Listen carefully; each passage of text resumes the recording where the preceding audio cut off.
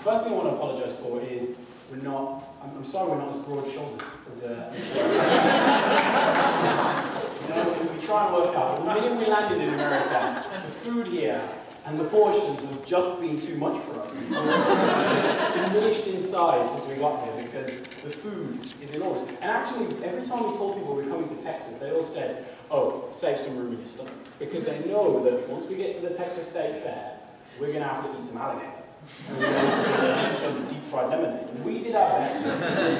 We did our best, but we couldn't quite handle it. But whatever you do, please, no one tell my mother I ate deep-fried alligator or deep-fried beer. I don't think she knows that. I don't think she knows I've given up the diet so quickly. The other thing I want to say, just quickly, is I had the opportunity to debate with one of your debaters today. He was in his first year, and it was an absolute honour and privilege to see him give such an outstanding speech in today's debate for a room of his compatriots. And I just want to say thank you very much for allowing me to do that. It's the reason I do debating in the first place. And okay,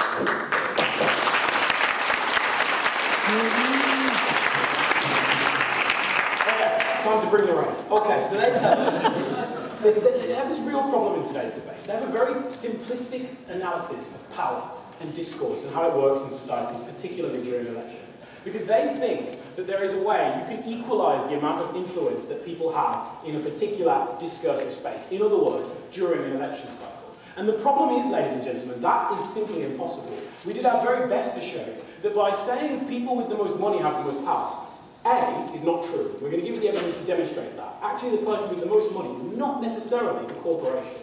But even if it was true, some mad crazy land where we ignore statistics and evidence, even if it was true, taking out money simply shifts the influence to a different group of actors, whether it's the media or whether it's particular political ideologies that use different campaign tactics. There is always going to be influence in your political system. The question you have to ask yourself before you leave the room in today's debate is who brings you the most just system? Do not be fooled by the idea that money equals bad, because it doesn't. I'm going to talk to you about the kinds of organisations that spend money and do it for perfectly legitimate political reasons. That's today's case from the opposition bench. Okay, firstly, they tell us, well, corporations can fund things without people knowing about it under the status quo. Firstly, that's not true. A simple watch of the West Wing tells you that the campaign that accepts corporate donations have to reveal those corporate donations to all people during the election process and afterwards. That's how I know the percentage of corporate donations Barack Obama accepted in the 2008 election. Secondly, even if that's not true, and Aaron Sorkin lied to me, which is perfectly plausible, they need to show you this debate is not about disclosure requirements, right? Because we could do that without affirming or denying the motion. Actually, the debate is about power, and it's about how money affects political elections, so they don't win on that point, even if you believe that they're right, which they're not. Recognise that they told us that we don't have a counter-proposal. We could have presented you with lots and lots of counter-proposals. We could, for example, tell you about the Clean Money Programme, where every money that's donated by every dollar that's donated by a person is matched by state funding. Or we could tell you about the Patriot Money Programme, devised by two Harvard economists, who give each American $200 of credit that they can use during any election cycle and ban corporate spending anyway. That's an alternative. But we don't have to do that. We just have to show you the world that they support is one that is demonstrably worse than the world that we bring you in the status quo. That's going to be really easy. They also talked to you about lobbying. They said, well, lobbying occurs out all the time. It's really problematic.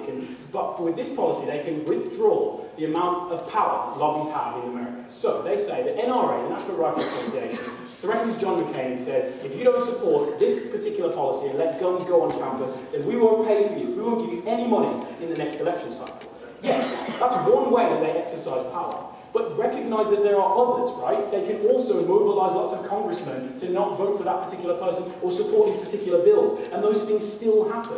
All that happens now is agreements are made, but you never ever get to hear about it. Because politicians will always be beholden to the kinds of organisations that can mean that they lose political power. All that happens now is you don't know that the NRA gave John McCain $2 million. You don't know that the corporations support this politician, which means you never get to hear about that policy position until it's far too late. That's really troubling as far as I'm concerned. Then they said, well, I mean, look, at the end of the day, we make life better. It's not enough for the British to just say, to just come up here and just talk nonsense. But Ben gave you three concrete reasons that life is worse. He told you that you give more power to the media, like people like Fox News become the main proponents of political messages. You no longer get about Obama knocking on the doorstep and talking to someone in New Hampshire because he hasn't got the money to go there anymore because you've capped the amount of spending he can use. And you also get disenfranchised people. Why would any politician spend money on a particular group of people who aren't going to vote, right? The main thing about the Obama campaign is his ability to mobilize young individuals of different racial and ethnic backgrounds who have never ever voted before in their life. It is not a coincidence that Obama, A, raised the most money any politician in your country's history has ever raised, and B, got more votes from particular demographics who have never voted before in their lives. That's why we win today. Okay, presidential leadership is about consensus. This is my first constructive argument. Recognize that the role of the president is incredibly difficult. Separation of powers means that they have to be in a position to negotiate with Congress, and it means that they need to be able to show that need to be more than just a nice guy. They need some kind of mandate. One of the important democratic ways you can do that is by going around the country and talking to different interest groups and being able to negotiate with them about policy positions. When the NRA backs McCain, you know what his policy on gun control is. When Obama is supported by the abortion lobby, you know what his position on abortion is. That's what's important. Under their system, without these donations in the public, politicians can avoid the difficult questions about difficult policies, and then you never get to find out what their answers are to the most difficult questions. My second piece of constructive is about freedom of expression. Recognize that it is impossible to eliminate uneven influence in any democratic election. Some people just have more access to resources than others, but also recognize that using free media, like social media, only gives you access to one particular demographic. At the end of the day, my grandmother has never used Facebook, and when you prevent Obama's ability to knock on doors and talk to her, you unfairly prejudice that particular group of people from having any kind of contribution in that society and its political process. And I think that's really unfair. I'm not just saying this to be British and social. I mean, I really mean it. Because it is fundamental to people's ability to express themselves, that expression has some kind of concrete benefit. It's not just about saying, I have the right to free speech, but I have the right to influence other people's opinions about what kind of society we live in, what kind of America we're going to have. And when you limit their ability to do that, the abortion lobby, or whether it's Coca-Cola, that is fundamentally unfair. And we think that for that reason, you should oppose today's debate. Thank you.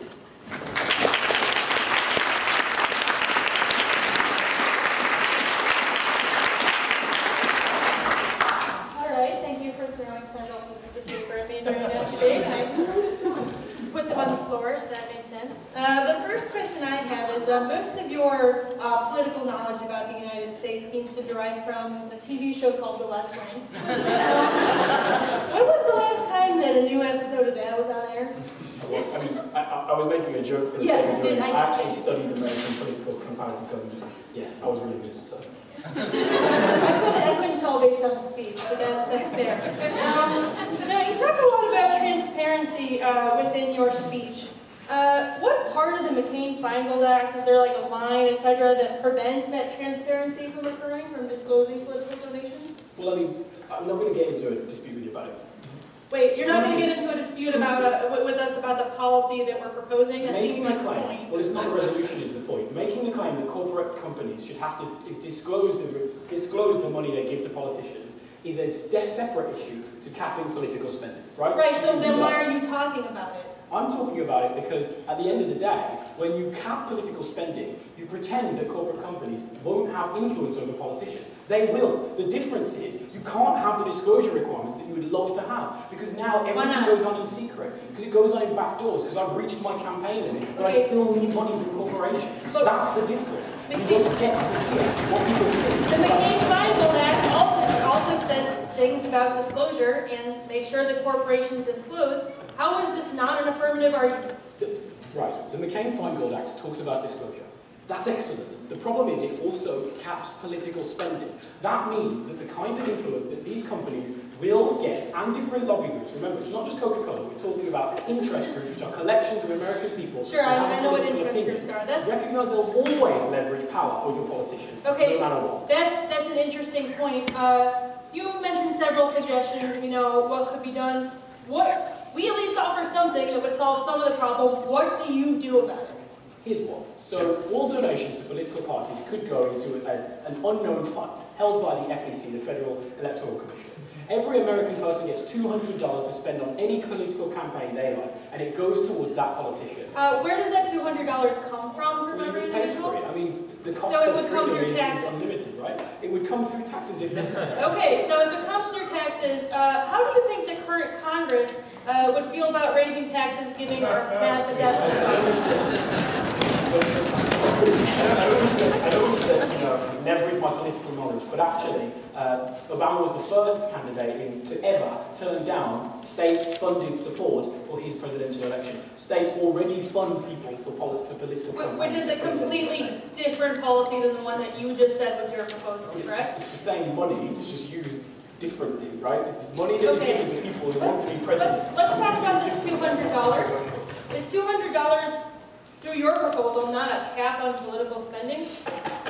Well, sorry, we're not defending the Patriots. You said we don't have any tax proposal. I said there are lots of other options. I just asked what you were defending. You said that you were defending that, and then you can't tell me why that's not a cap. I said we were defending that. I simply said the world as it is better than your world, and here are other worlds that are still better than your world, even if you can't get the That's a very straightforward argument. yours, Okay. Very concise. All right. Thank you.